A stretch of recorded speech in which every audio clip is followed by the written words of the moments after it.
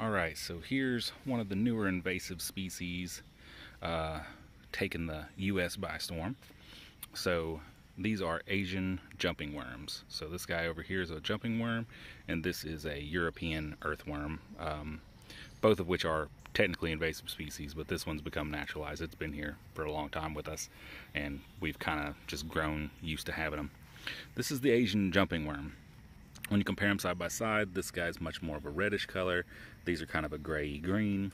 These, I think it's called a clitellum, is, it's raised up and it's a peachy color, whereas these are the clitellums. Smooth, it's pretty flush with the body, and it's a whitey gray color.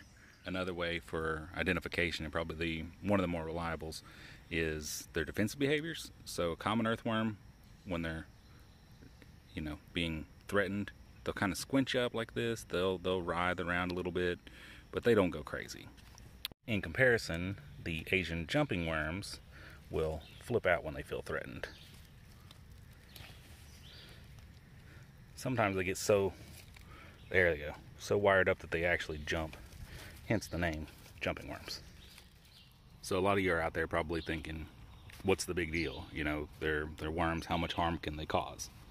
So the problem with the Asian jumping worms, and you'll see one right here, is they don't burrow down into the soil like other earthworms do.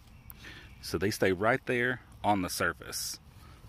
So the problem with that is they're eating all this really nutritious leaf litter layer and debris layer at the top of the soil level.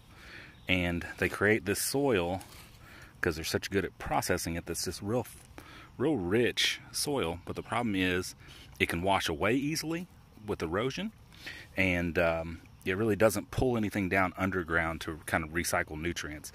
So they just stay in one spot and they wash off the surface level easily, and they cause this coffee ground looking soil, which isn't really good for a lot of plants.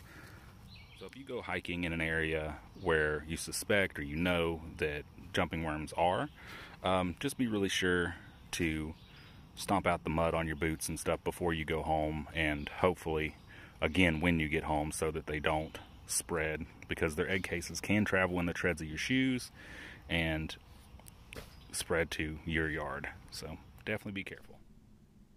Okay, so I figure I'll just leave you with one more quick shot, just showing you the most common behavior is the snake-like movement, and that's a pretty good way to identify them. So if you see a worm acting like this, there's a good chance it is in fact one of these jumping worms. All right, well, thank you guys for watching, and yeah, feel free to share this around. Thanks.